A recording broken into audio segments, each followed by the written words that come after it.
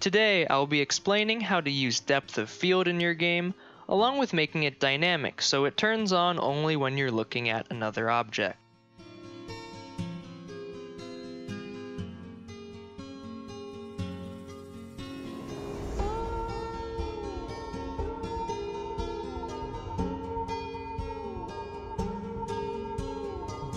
First, I'm going to explain how each of the properties work. So if you're wondering how to make this dynamic, where it's off by default and only becomes blurry when you are in front of an object, go to the timestamp on screen. To add and adjust depth of field, make sure the Explorer and Properties tab are enabled. To do this, click on the View tab at the top left, and then you can enable these over here. Afterwards, hover over the Lighting service and click on the plus button. And now you can type in depth of field and then click it to add it into the lighting. Now you should notice that the screen is already blurry. If it is not blurry, you need to increase your graphics settings in-game first. Depth of field only started working for me once it was set to 8 bars or higher, so keep that in mind when you're making your game. From here we can adjust its settings by clicking on it and going to the Properties section. Just to demonstrate this a little bit better, I'm going to playtest this while I adjust these settings and explain what they do. So I'm going to click on lighting again, and going to select depth of field, and I'm going to start with the focus distance. Focus distance is the distance in studs from the camera where it will not be blurry. So if I press this button over here to change it to 25, you'll notice that this sign, which is 25 studs in front of me, is visible and it's not blurry. And while you can read the 50 studs over here, I'll explain why it does that in a second, and also text is just kind of weird with this effect. If we go back here, FarIntensity changes how blurry your screen is past the focus distance. So if we look in the background over here where the castle is, and we lower this FarIntensity down to 0, you'll notice that it's completely visible and there's no blur. But if I turn it back up, then it starts to get blurry. And right now there's kind of a weird transition with it.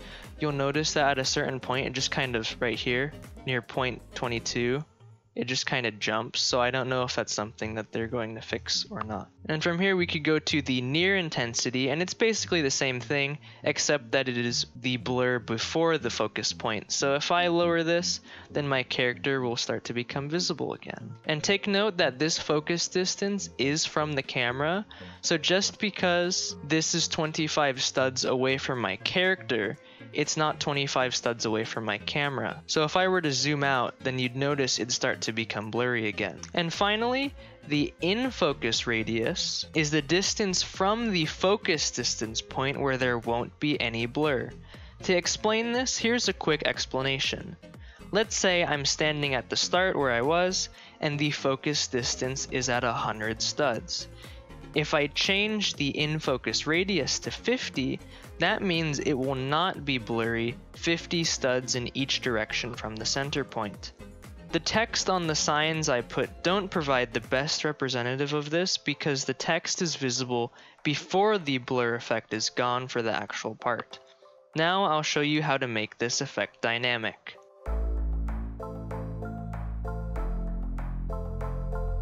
This dynamic effect was an open-sourced project made prior to the direct implementation of the depth of field effect into ROBLOX Studio by a developer forum member named the Incognito Dev.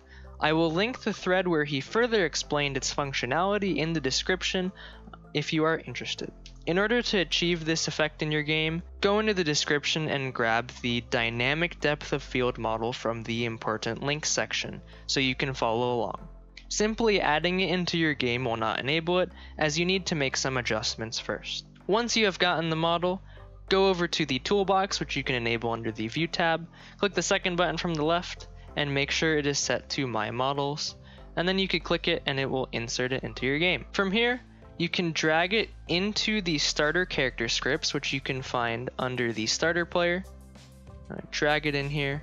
And afterwards, make sure you insert the depth of field effect into the lighting, and I already have one that I have preset here.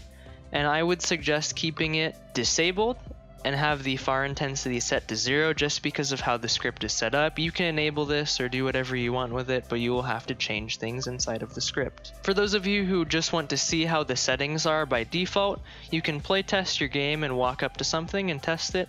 It's set to a 5 stud distance. So if I walk up over here and I stand here, you'll notice that the blur effect happens in the background, but when I look away from it, it goes away. Now, if you don't see this blur effect, you will need to increase your graphics quality settings in game. So as you can see, I have it set to 8, and if I put it down to 7 and I try it again, you notice that the blur effect doesn't happen no matter how close I get to it. So then if I go in, put it back up, let's just put it to 10. And you'll notice that the effect has already started. If you would like to change the settings to your own liking, make sure you stop the playtest and you go back into the depth of field script inside of the starter character scripts. If you want to change how quickly it becomes blurry or the amount of blurriness, go on over to line 12. This basically means it will start at 0 and it will end up at 1, and it will do so in increments of 0.1, so you can change this one to your liking if you want it to be quicker or slower. And this is the same when it comes to the function right below it, which will decrease it all the way back down to 0 when you're not looking at something. If you scroll down to line 30, this is an important one if you want to change the distance of when the blur effect will turn on. So if I change this to 25 and I go back and play test this, you'll notice when I walk up over here to the sign, since this is 25 studs away, the blur effect will start right here.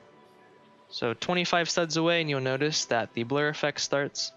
And then if I step back even just a little bit, it turns off. So then if I were to go back inside of this, and I can change one more thing if I really wanted to, which is these final 2 parts. So if you keep your far intensity by default at 0, and then you have the maximum at 1, what you want it to end at, then you don't need to change these. But if you're keeping the depth of field, let's say at a default far intensity of 0.1, so it starts there, then you would want to change this. And then if you do not have a maximum of 1 for the use in your project, you should change this as well, because what this is going to check for, it's going to check for if you're looking at something within this distance that we set up here, and it's going to check if the far intensity is equal to 0.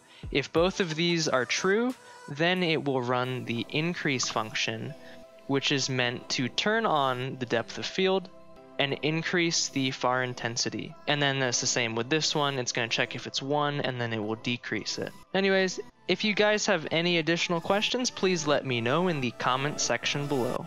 Until then, I'll see you guys in the next one. Bye bye!